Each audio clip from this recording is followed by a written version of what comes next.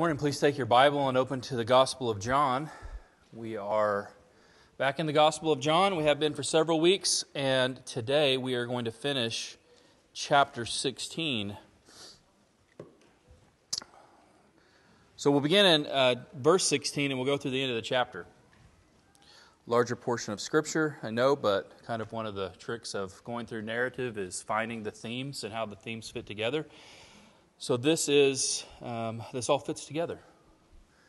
I wonder if you've been stressed this week or distressed or sorrowful or lonely. This is a great passage for you this morning. What I'm about to read to you takes place on the verge of the worst evening and 3-day period that Jesus' disciples would ever encounter in their life. In only a matter possibly even of minutes now, or hours, Jesus is going to be arrested and they're going to abandon him and he's going to be crucified, he's going to die and he's going to be gone. And this is going to be the worst period of their life. And so what's really amazing about this is we get to see what Jesus says as he wants to pastor to his disciples. He wants to help them in one of their greatest times of trouble. So if you're troubled and you're stressed, this is an amazing passage. So I'd ask you to stand now as I read this section of John chapter 16, beginning of verse 16 through the end of the chapter. A little while, and you will see me no longer. And again, a little while, and you will see me. So some of his disciples said to one another, "What is this that he says to us? A little while, and you will not see me, and again, in a little while, and you will see me, and because I'm going to the Father?" So they were saying, "What does he mean by a little while? We do not know what he is talking about." And Jesus knew that they wanted to ask him, so he said to them, "Is this what you are asking yourselves? What I meant by saying a little while, and you will not see me, and again a little while, and you will see me? Truly, truly, I say to you, you will weep and lament, but the world will rejoice. You will be sorrowful, but your sorrow will turn into joy. When a woman is giving birth, she has sorrow because her hour has come. But when she has delivered the baby, she no longer remembers the anguish for joy that a human being has been born into the world. So also, you have sorrow now, but I will see you again, and your hearts will rejoice, and no one will take your joy from you. And that day you will ask nothing of me. Truly, truly, I say to you, whatever you ask of the Father in my name, he will give it to you. Until now you have asked nothing in my name. Ask, and you will receive, that your joy may be full. I have said these things to you in figures of speech. The hour is coming when I will no longer speak to you in figures of speech, but will tell you plainly about the Father. And that day you will ask in my name, and I do not say to you that I will ask the Father on your behalf, for the Father himself loves you, because you have loved me and have believed that I came from God. I came from the Father and have come into the world, and now I am leaving the world and going to the Father." His disciples said, "Now you are speaking plainly and not using figures of speech. Now we know that you know all things and do not need anyone to question you. This is why we believe that you came from God." And Jesus answered them, Do you really believe? Behold, the hour is coming, indeed it has come, when you will be scattered, each to his own home, and will leave me alone. Yet I am not alone, for the Father is with me. I have said these things to you, that in me you may have peace. In the world you will have tribulation, but take heart, I have overcome the world. This is the word of the Lord. Please be seated.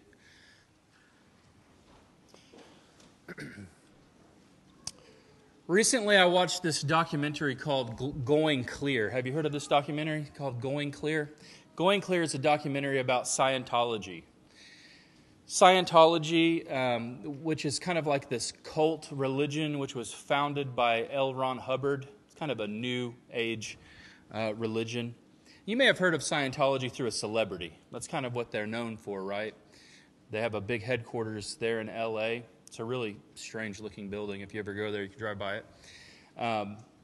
Tom Cruise, maybe. Maybe you've heard of Scientology through Tom Cruise, right? He's like the ambassador to the world of Scientology. That's really how they view him. But John Travolta, you know John Travolta? You know him?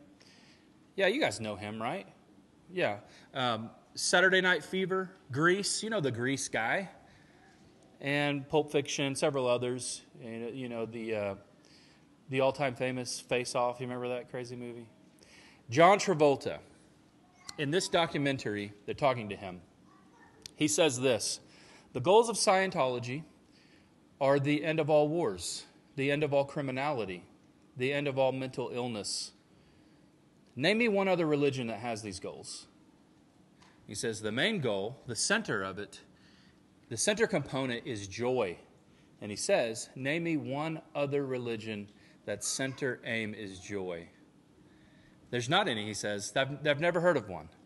And I thought to myself, my goodness, John Travolta has never spent 5 minutes with an actual Christian. He never has. There's no way he could have.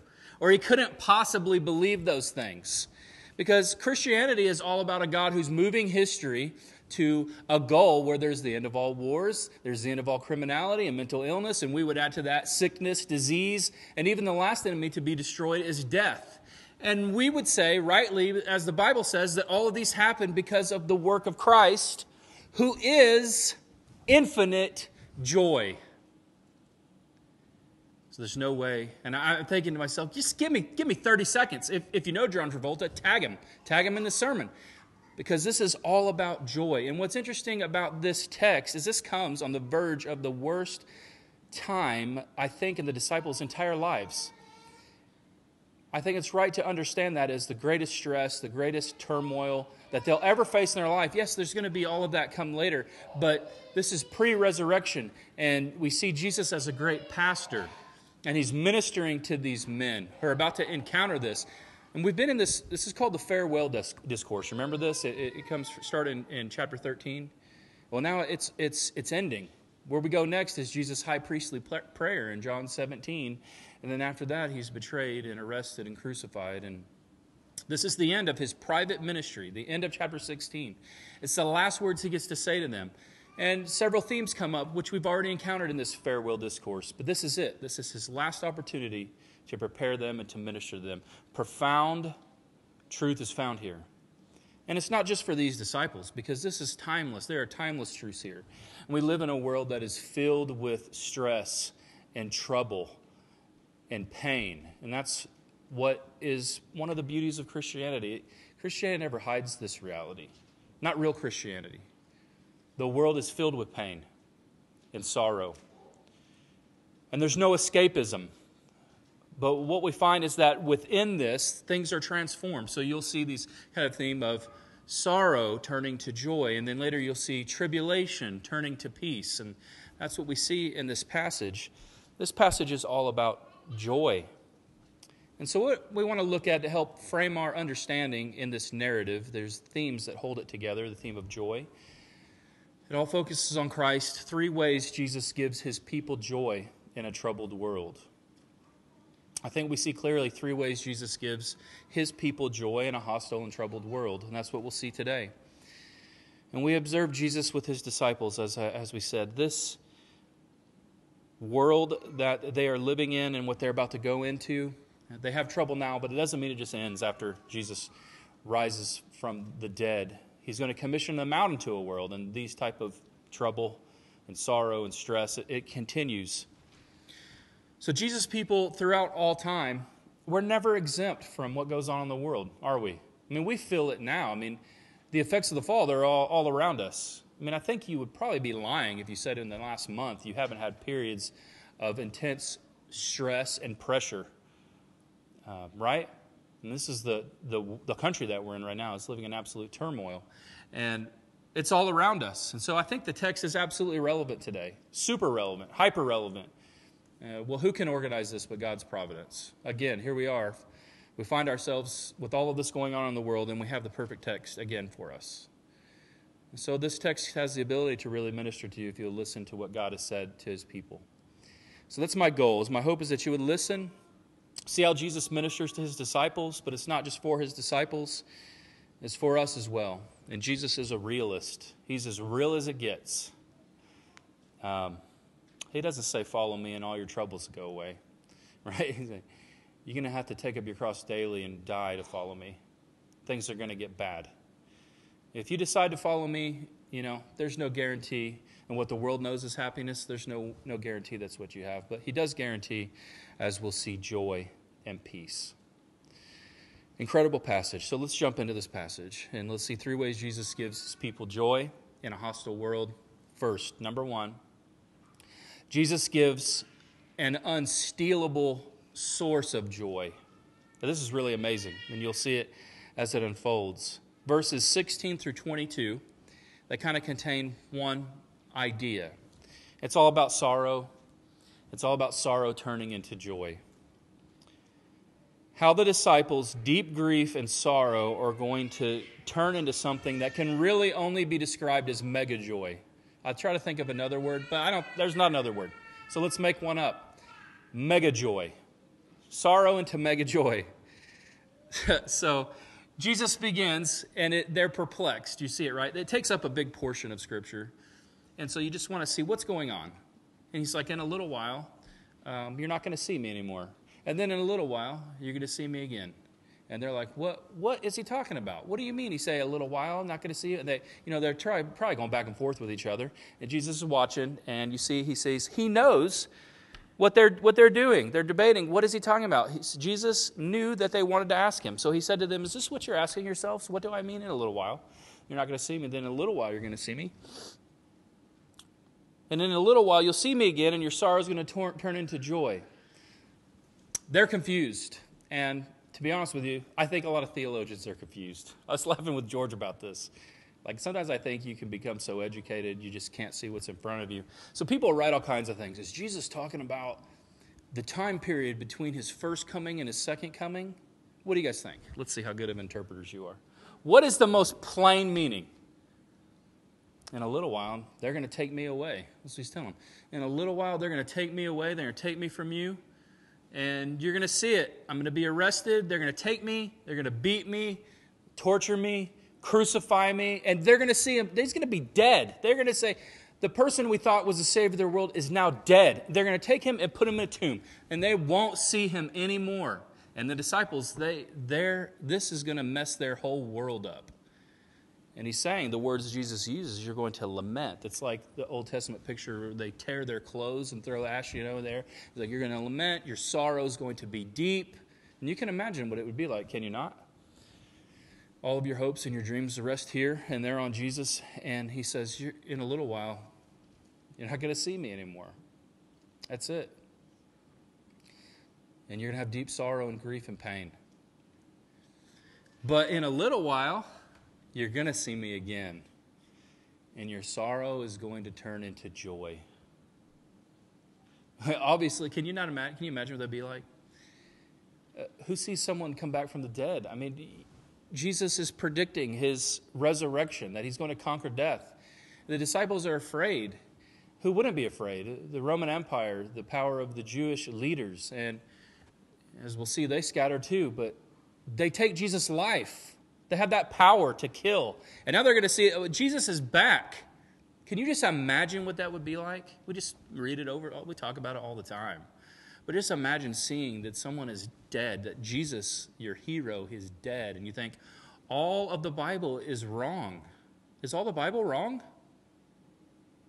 Is God a liar? Because again, they're not grasping it all yet. They don't have all the pieces. And then you see him, he's alive. Imagine. Again, the only word is mega joy. The mega joy from sorrow.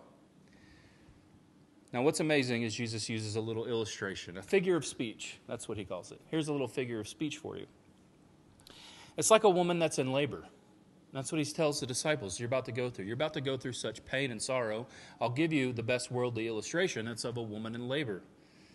And when a woman is in labor, her whole world, her whole existence is encapsulated in pain. Right? That's her whole reality. It's just pain. It's her very existence. And then the baby is born, right? And something different happens. And labor does strange things to people when you're in this all-encompassing pain. I remember when Angie was in labor with Drake. It was like over 24 hours long. Much harder for her, I'll confess to you, because the Yankees were playing the Red Sox.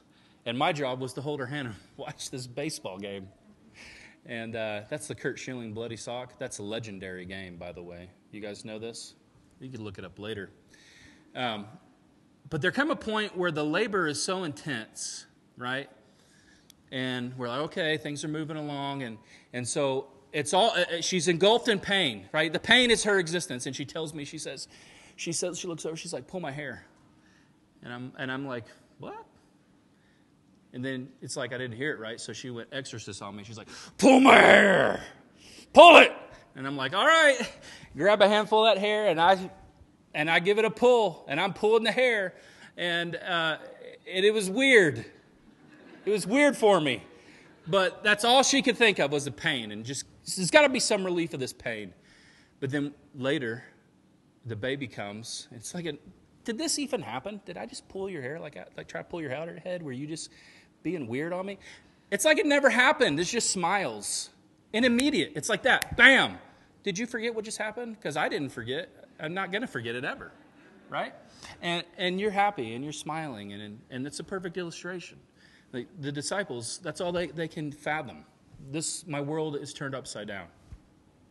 And Jesus says, in a little while, it's going to be like that. Boom. And it's just going to be joy. Pure joy. They can't even fathom the level of joy they're about to experience. And the next statement, I think, is incredible. And no one will take your joy from you. And so you say, how is that possible? Well, here's the only explanation. The only explanation is that Jesus has become the unstealable source of joy. And this gets down to a Christian distinction that's particular to our faith. The difference between joy and happiness. Happiness, I've heard it said, depends on what happens to you. And I think that's right. And people run through this world chasing happiness. And so, your happiness level will go up and down depending on where you're at and whatever you're chasing after, right? And everybody's got a different thing for them, something that scratches that itch, and you'll pursue it, and you'll get it, and you'll be happy for a while. But what happens? It always wears off, right? It always wears off. I think, was it Nick Saban? He has this little thing, I can't remember the whole thing, but he's like, if you want to be happy for a day, eat a cheesecake or whatever. You want to be happy for a month, buy a car. And he goes through all these things. And of course, it makes total sense. You're like, yeah, I get that. Yeah. Because I bought a car and it made me happy. And then, after a while, I don't even wash it anymore. And maybe I'm sorry I even bought it. And that's the way of the world. Everybody's chasing happiness. And in reality, the Christian life is not about the continual pursuit of happiness. We may go through periods where we're not happy at all. Because of the pressures of the world, the things of this world, depression, whatever it is. And Jesus never promises you to be happy. I try to find it. There is a clear distinction, but joy is different. Not to say that joy isn't an emotion, but this type of joy, which is emotional, can't be taken away by circumstances. It can't be robbed. Any other happiness can be robbed. If your happiness is in a person and they die, there goes your happiness. It's gone. Maybe forever, right? But this is why the joy is unstealable, because the Christian joy is in a person, and a person that's now defeated death and that lives forever. And he says to them, you're going to experience this joy, and no one can ever take it from you. Why? Because he's untouchable. What do you do with a person that raises from the dead? Right? The world governments, they're going to be in a scramble. Find me a body. Right? They're freaked out. It could cause a worldwide revolution. A man who beat death. And 500 people have seen him alive? That's what you're telling me? So no matter whatever is going on in the disciples' life, from here till their death, right? There's something different. And the difference is they've got this joy. So that they're in a jail cell, right? They're in a jail cell. And they start to sing. Who sings in a jail cell? Well, Christians, that's who. Christians sing in jail. This is the story of Christians throughout all time, is that they have this joy. So you could be at your darkest moment of despair, death of a child, and then out of nowhere, the direct ministry of God through the Spirit, there's joy.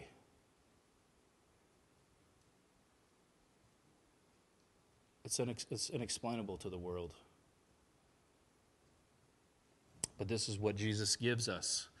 He gives us an unstealable source of joy, because He is the source of joy. So the first way Jesus gives His people joy in a hostile world is that He is their unstealable source of joy. Second, Jesus provides a new way of praying. And you're like, that's kind of a plain heading. Well, that's because we don't get the dynamic of Christian prayer and how amazing it really is. Everyone prays. Everybody. I'm convinced of it. You'll never convince me otherwise. Everybody prays eventually. People can go through their entire lives in rebellion against God, saying they're atheist, agnostic, whatever, you name it. But if the right set of circumstances happen, they'll pray. They pray. Usually it takes some catastrophic event. It could be a prayer of God help me, or it could be a prayer of God I hate you. But everybody prays. Even non-religious people pray. They may say, I'm not an atheist, but I'm just kind of not religious. And it's always like, oh, God, I need help. They can't help it. It just comes out like, oh, God, I need help with this. What am I going to do? Like, what'd you say? I thought you weren't religious. Right? You can't help it. It's just a reflex. We're wired. We're wired to have communication with God. The religiously devout, they pray. Muslims pray. They pray a lot. Jews pray a lot. Right? Dedicated times even for these religions. Theists pray. But not all prayers are equal. Not even close. No one on earth prays like a Christian prays. And this reality of Christian prayer is all tied up in Jesus and His work. Verse 23 says, in that day, if you look back at your text, you'll see in that day, you will ask nothing of me. Truly, truly, I say to you, whatever you ask in the Father in my name, He will give it to you. And that day points us to this same era, the same reality, right? The new covenant era that Jesus talked about previously, which we dealt with last week, where Jesus would say, I have many more things to say to you now, but you can't bear them. But when the Holy Spirit comes, He'll guide you into all the truth. And so what did we learn? We learned, well, Jesus will continue to teach them. He'll continue to speak to them, and the Spirit will make it plain and make it known. And so what He says in that day, that points forward again to that era. Christ ascends, He sends the Spirit, and this new time, the new covenant, is a new era of communication between God and His people. Never before did we have this revelation like is going to happen with the disciples, and never before do we have like illumination like this. It's a new era based in Christ, but communication is a two-way street. And so the new part of the new covenant is we get a new way to pray that no one's ever prayed like before, including the disciples. He says, until now you have asked nothing in my name. But there's coming a time where you will, and that's what He's pointing to. In that day, Jesus teaches this new reality. We'll pray directly to the Father in Jesus' name, and God will hear us. And we all go, oh, we grew up with that. Well, yawn. We've heard that a million times, right? But you don't understand what's really happening. If you can yawn at it, right? You don't really get it. Because nobody in history prays like that. There's a temple prior to this. Most people would go to that temple to pray. And if you couldn't go there, well, you need to lay down somewhere and face that way. Position your body in the direction of the temple. Because there in the temple, inside the Holy of Holies, that's where God is. And you can't get there, but, perhaps if you turn toward that direction, But this is a whole new reality. This is a whole new reality. No one's ever prayed like this. It's a new privileged way of praying that only Jesus' disciples get. You're going to ask the Father in my name. Look at verse 25. It may seem a little strange, but I think keep it in context. It'll help us to kind of get what's going on. This new era would provide this new key of communication that they had not, it hadn't arrived yet. So Jesus tells them, in that time, right, I'm not going to speak to you in figures of speech anymore. See, he has been using figures of speech, right, to help them understand the woman in labor and these things. But in the new era, marked by this new understanding of the work of God, he'll be able to speak through the Spirit to them directly and clearly. And this new communication that is brought about, and the disciples will pray. Notice this too. The disciples pray to a father. Well, Old Testament saints, they don't refer to God like that. A father? Jesus says, you will ask the Father yourself. I'm not telling you that, you're going to ask me, and then I'll ask the Father for you. I'm telling you, you're going to ask the Father because the Father loves you. That's a new reality that no one on earth has. Nobody had. Nobody had that reality.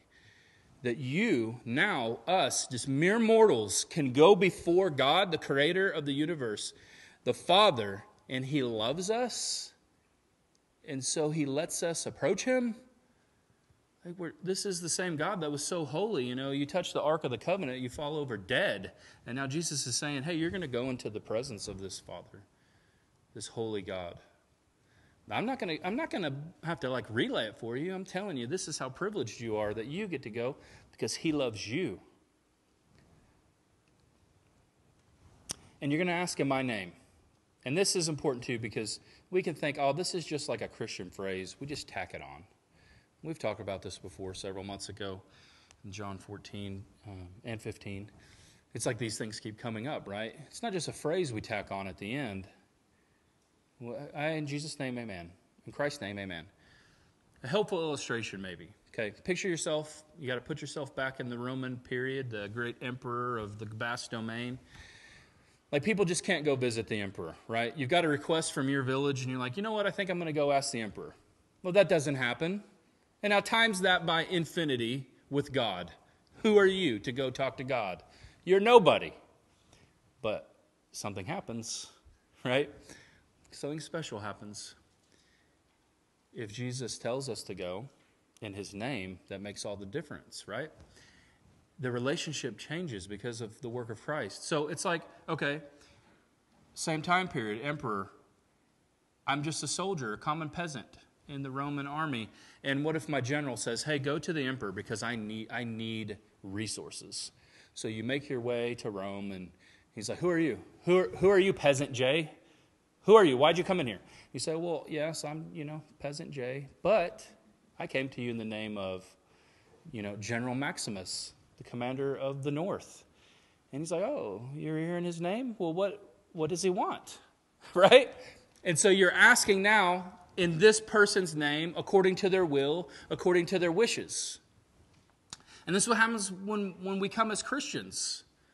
But it's even better than that, because it's not just, hey, peasant. It's like a new reality has changed. And it's like, hey, son, what do you need? And he said, well, I'm privileged to be here, but I'm not even really coming in my own name. I'm coming in Jesus' name. And I'm asking according to his will and his wishes and his desires. And you'll notice again what happens. He says, you're gonna pray like this, and your joy will be full. We think prayer is just something, right? We think it's just something.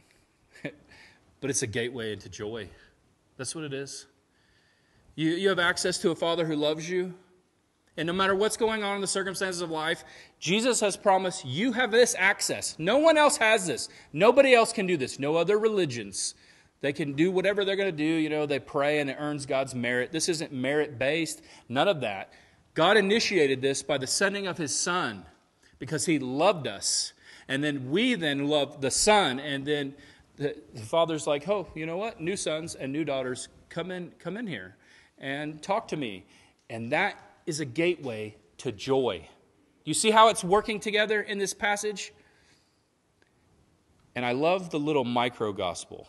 That's what you see in verse 28. That's the key to this reality. Verse 28 is the key to this new reality of prayer. It's a little micro gospel. I came from the Father, and I have come into the world, and now I am leaving the world, and I am going to the Father. Without that, you have no access to pray to God. You have no direct access to the Father. But because of that, because of verse 28, because Christ was sent here, this is initiated by the Father in his love for his people. And he sends Christ everything that they would ever need. He would obey God's law perfectly. He would die for his people's sins. He would be crucified, buried, and raised on the third day. And he would return victorious to the Father. And it opens a new reality. Just think this is like a time-space continuum splits open. And you get to be with God. No matter where you are. There are Christians all over this country right now. There are some, as we talked about in the members meeting, they're in jail. There's a street in Belarus where you, Christian, could go walk over the street and there'd be Christians in jail beneath you. And even if that were the place where you would be, this reality is still true. They have access. They have access to infinite joy. Read any Christian history, and you'll find it to be true. Those that are greatly persecuted, even to the point of death, they know this joy. It's very real, and it is regardless of all circumstances. And so let's think about that. The reality of prayer that you probably neglect, because Christians, if you take a survey, what do you wish you did more? I don't ever pray enough. So all Christians always say that. I wish I prayed more. Well, just pray more. You're so privileged to do it. No one can do this. No one gets to pray like this but us. So this is the second way Jesus gives peace to his peace and joy to his people. He gives joy to his people in a troubled world by, number one, giving them an unstealable source of joy. That's himself. And the second way he gives joy to his people in a hostile world is he secures for us a new way of praying. Lastly, Jesus secures peace in tribulation through his victory. Look back at your passage, you'll see this. Jesus secures peace and tribulation through victory. Verse 33 is the key to understanding this. But before we get to verse 33, we go through some other verses. So verse 29 is kind of based off of what Jesus said in 28, because that's kind of clear, right? I came from the Father, I'm going back to the Father. And they're like, oh, you're speaking plainly now. You're speaking plainly. And now we believe that you came from God and no one needs to ask you any questions. Now we really believe. Now, this is interesting, right? What does Jesus say? We can't hear what he sounded like. But, right, I think it's sarcastic. Now, we think of sarcasm as associated with sin. This would be sinless sarcasm. Sinless sarcasm, right? Do you really believe? Let me tell you what's about to happen. Right? Behold, the hour is coming, indeed it has come, when you will all be scattered, each to his own home, and will leave me alone. Right? You get it? Can you pick up on the sarcasm? You really believe now? Well, you're all about to abandon me. How's that for belief? Right? I think the verse clearly shows the disciples often said correct theological things. Like they have correct theology. You know, they don't have all the pieces, but occasionally they'll say right things, and but they're not there yet, right? And that can be the same for all of us. It also shows us how easily someone who can profess belief doesn't really believe, right? That's us. That's the story of, I think, where we are, where everyone's a Christian down here. Everybody, everyone's a Christian in Southwest Oklahoma, and many people have the right doctrine. They can say the right doctrine a lot, and they might even profess. But the reality is, you can make a profession, but there's no inward reality, and eventually it shows in your outward life. And that's exactly what happens with the disciples. They come to get Jesus and they abandon him. They drop him like that. Because they value their life more than anything else, right? They're terrified. They're going to kill Jesus. Well, that means they're going to kill us too. And they just leave him. They just abandon him. And so Jesus says, there's coming a time where you're just going to all abandon me and leave me alone. Now think about this side note, too. Jesus knows what it's like to be alone. I wonder if you're alone. Are you alone? Have you ever been lonely? Jesus knows what it's like to be alone. Maybe more alone than anyone. I've never had all of my friends abandon me when I needed them most. And they all leave him. He has no one. Jesus is the man of sorrows, the man well acquainted with grief. That's who he is. He is perhaps the most real human that's ever lived. He's a realist. He's not like these other gurus, these other false prophets. Jesus knows loneliness and pain and grief, turmoil. He knows all of these things intimately.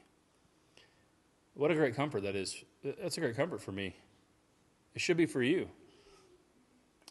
You can never say, God, you don't know what it's like to be lonely. You can never say that.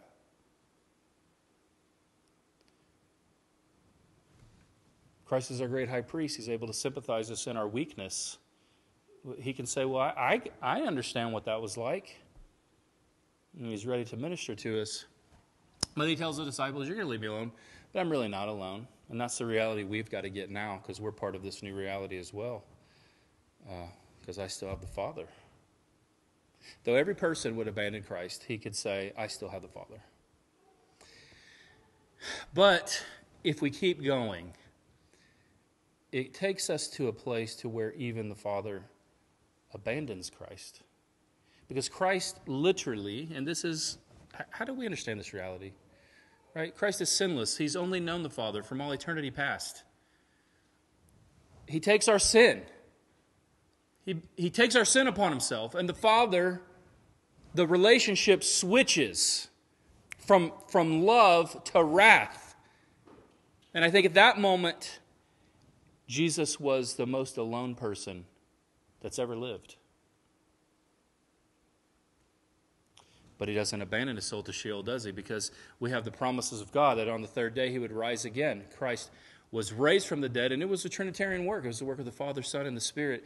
And so we get to see that side. But I want you I want it to kind of hit you, right? That Jesus was alone. And so when he tells you things like you're going to have sorrow and you're going to lament, or in this world you're going to have tribulation, he's not speaking of like concepts that he doesn't know anything about. He's a realist. He's the realest man that's ever lived. Well, he tells them, I'm not alone. The Father's with me. And then he tells them this amazing statement. I have said these things to you, that in me you may have peace. In the world you will have tribulation. But take heart, I have overcome the world. Now, he's not talking about this tribulation they're having now, because, at the resurrection, they're going to have mega joy. But he's going to send them into the world, and guess what? The world doesn't change. And all these disciples will know until the time that they die is tribulation. And I think this is true of every disciple. This is our reality. You live in the world, and in the world you will have tribulation. But what is tribulation? What does it mean? Well, the most literal, which, you can't always get the meaning of stuff if you take the most literal, but I kind of like this. It means to be pressed. So you ever see somebody make coffee where they put it in a press and they squish it? That's kind of what it made me think of. You put that coffee in the press, and then you apply the force, and it just presses it down. And that's the world. Jesus says, in the world you're going to have tribulation. You're going to be pressed. We would say distressed, or you could say tribulation. And this comes in many forms. It's not just one form. I mean, you may experience one of them at a time. You may experience all of them at once. The word has a wide range of kind of meanings that it can take on. It can mean physical. You might have physical distress from the world. Mental. The world may press you mentally. Social. Right? You can see that in the book of Acts, right? And economic. Physical, mental, social, and economic. In the world you'll have tribulation. This is the reality of being a disciple of Jesus. There's two kind of spheres that we continue to live in. And they're really both here in this one passage. Right? A disciple has two spheres or two realities. There's the reality of you being in the world. Right? We don't become Christians and leave. Nor does Jesus promise us health, wealth, success, nonstop happiness, and freedom from tribulation. In fact, the opposite. He says, I'm sending you out into a world, and it's going to be like you're going out like sheep among wolves. And in the world, right, he sends you into the world. This is the reality. Nonstop, constant tribulation. But there's the other reality. There's the reality of being in Christ. And that's what he says. I've said these things to you, that in me you might have peace. See, for the Christian, our joy is never really in ourselves. It's always external, so the world can never take it. And then also the peace that we find is never really this inward sense of peace. It's an outward peace that gets put into us. And so the same thing applies. This peace is in Christ and therefore can never really be robbed. It takes us back to the image of the vine. And again, the greatest teacher that ever lived on the planet was Jesus. He takes us back to the image of the vine again. In me. Remember that image of the vine? I'm the vine, and you're the branches. And in me, and you'll produce fruit. And it's all about being in him. It's really all about him and what God will do with us through him. And we're back there again. In the world, you're going to have tribulation. But if you're in me, you'll have peace. Do you see how this is working? John 15:5. I am the vine, you're the branches. Whoever abides in me and I in him, he it is that bears much fruit. For apart from me, you can do nothing. I'll say the last part again. Apart from me, you could do nothing. Now tell me, Christian, is there a possibility for you to find peace anywhere in the world apart from Christ? And the answer is no. And yet we do. How foolish we are. In me you will have peace, and he tells us here, apart from me you can do nothing. There's no possibility for the Christian to find peace anywhere in this world. In anything, in any person, in any success, in any financial reapings, any fame, you're never going to find it. You can't. It's only found in Christ. It pertains to peace. But Jesus' disciples, they have peace because of Christ, because of what he's done for them. Yes, they would cave here, right? They would cave in this first tribulation. But after his resurrection, this new reality takes place where they're engrafted through the Spirit, and now they're in Christ, and you can see that this is all changed. In the world you will have tribulation, and you just look at it. Look how these men remain faithful. No circumstances changed anything about this reality. And they faced the worst. They faced the worst circumstances. Jesus says in John 14:27, peace I leave with you. My peace I give to you. Not as the world gives do I give to you. Let not your hearts be troubled, neither let them be afraid. The peace that Jesus gives is found in him, regardless of circumstances. Do you see how that is what he's trying to get to them? In the world, there's trouble. Let's not kid ourselves.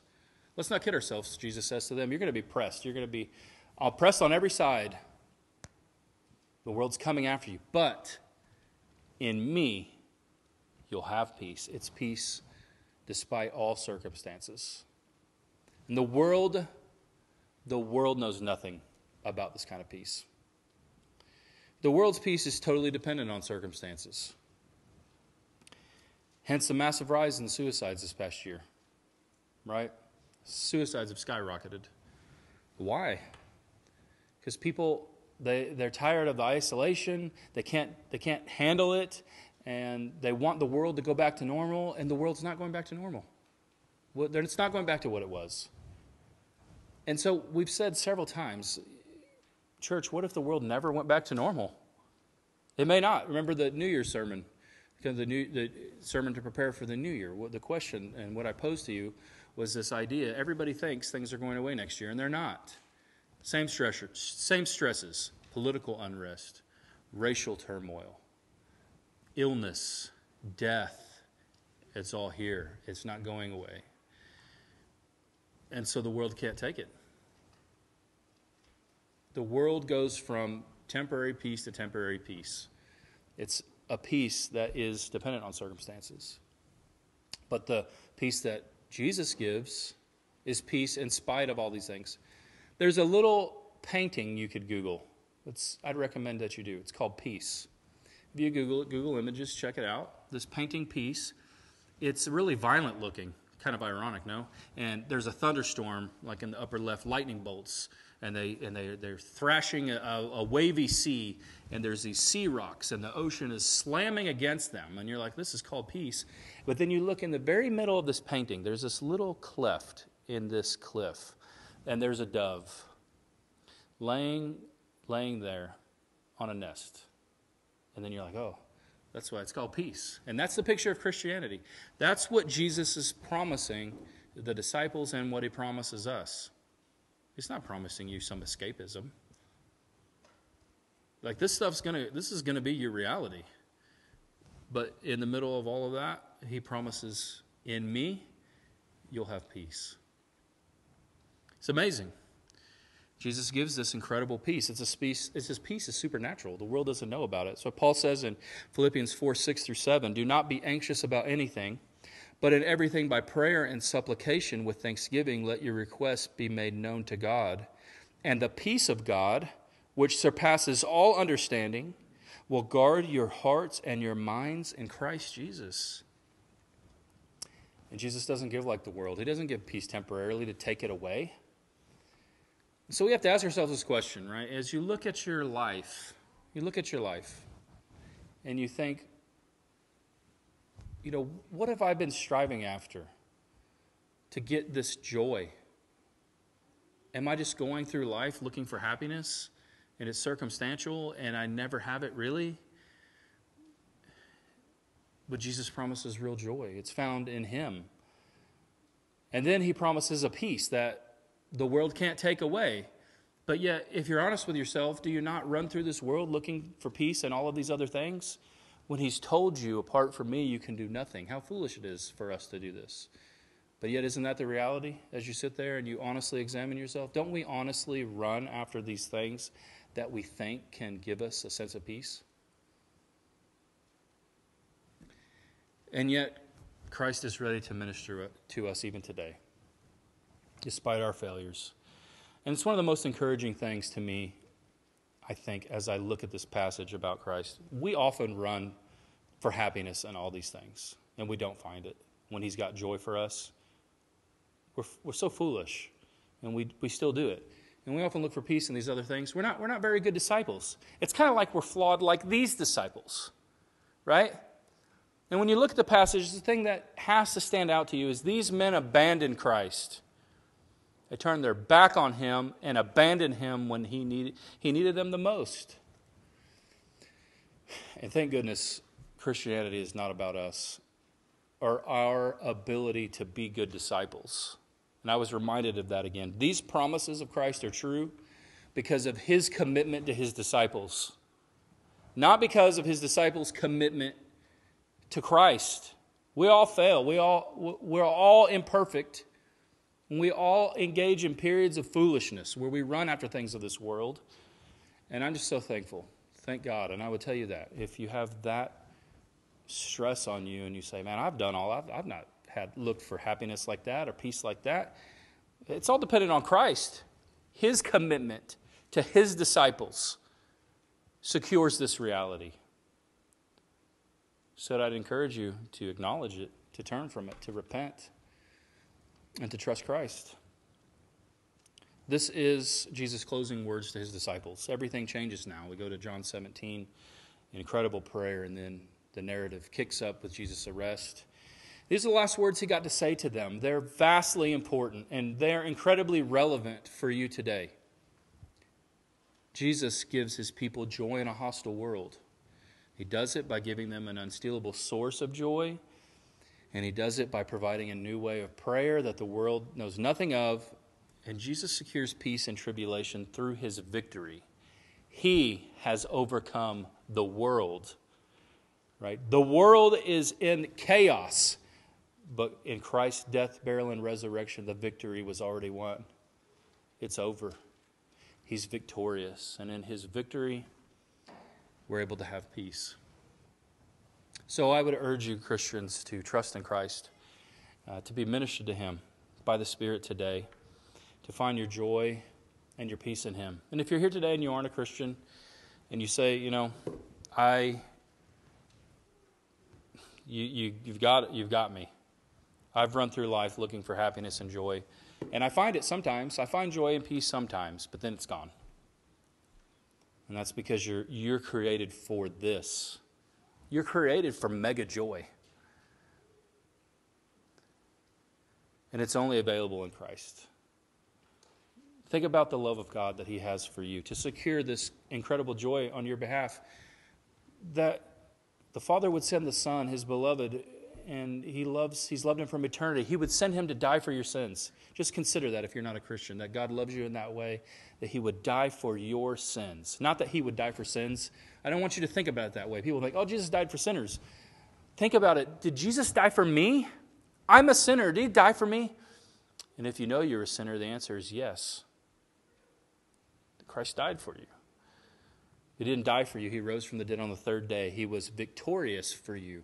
He overcame the world so that he could pull you into this relationship, right? The Father, the Son, and the Spirit. This is the source of all joy. And it's here for you today. If you would turn from your sins today, and I'm not telling you to do any work. You can't work your way to this God. I'm telling you just to run to him. To run to him like a father ready to receive you, and trust in the work of Christ. And you'll find it. Forgiveness of sins, eternal life, and joy. Let's pray.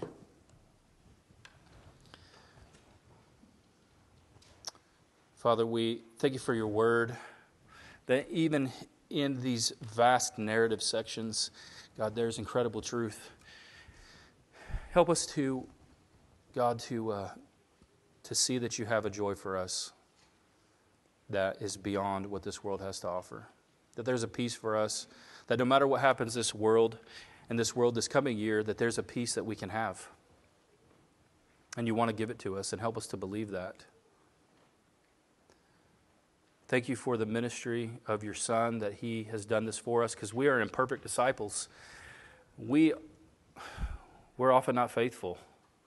And God, thank you that our relationship is not secured by our own works, but by a faithful Savior. God, I pray if there's any here that don't know Christ, I pray today would be that day. But we know this depends on your work, that only you can save. And so we ask, God, that you would save today for your own glory, for the fame of your name. We ask in Jesus' name, amen.